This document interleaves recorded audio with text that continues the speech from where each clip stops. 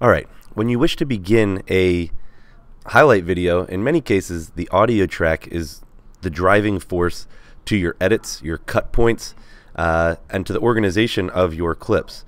So what I want to do is go through and take a look at an audio track and how we can manipulate it so that way we are more easily able to edit on beats and edit on key lyrics. In this case, I just brought in a audio track from it's actually an old Jock Jams remix, which most people are pretty familiar with, and I just want to show how I'm going to go through and mark this audio clip. Now there's a few ways to mark this and to view your audio. One way is if it's at the bottom right corner of your Final Cut Pro, the way in which you're able to view your clips, you can actually blow up or stretch out the size of this audio waveform, and in some cases you can actually mark the beats using, well, just visually see where the beats are in that piece of audio. In this case, I can tell you there's an awful lot of peaks in here that aren't necessarily the most important to me when it comes to my edit points. So what I want to do is actually listen through this audio and mark the beats and key audio myself. So that's what we'll do. I'm going to bring this back down to a more reasonable size, and I'll exit out of that. And when I play through this audio, what I'm going to do is listen for when the beat hits, or when a key piece of audio, a key phrase, or something changes in the audio that this would be a great edit point. So what I'm going to do is I'll play this through, and I'm going to tap the letter M on my keyboard with the beat and with any other key lyrics or changes in the audio. So here we go. Hit the space bar. Got 3 bells there at the very beginning. And again, we also have the applause of this intro portion, which I could also use for a beat marker.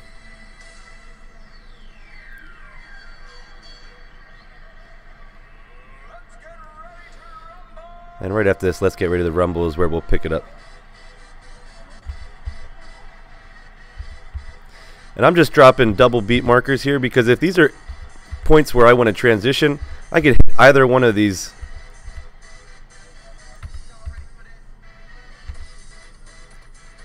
And you can see as the audio changes, I've just changed the spacing of my... And now again, I become very repetitive here, so again, you can mix it up.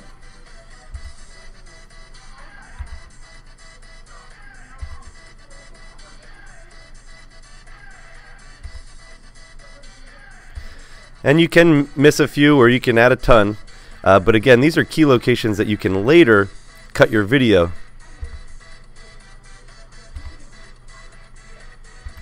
as most of our highlights aren't all the exact same duration.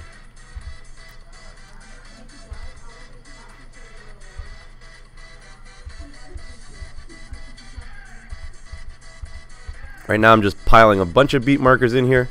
Again, a bunch of opportunities in which to end my clips, because again, you do have a pretty reasonable beat going on here that is really easy to track. Now, as I start dragging and dropping clips in, if I zoom in on this a little bit, I can see that these would be great points for which my next clip could then begin. And it doesn't matter which one you hit in many cases, but we do want to make sure that we're transitioning our action on beats.